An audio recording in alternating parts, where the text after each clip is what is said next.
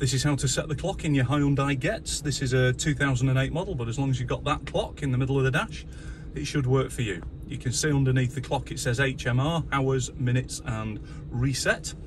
So the R button resets to the nearest hour.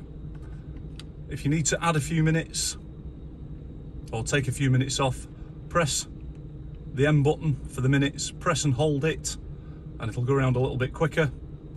Same for the hours, one press, 1 hour. It's only a 12-hour clock, so once you get around to 12, it'll reset to 1.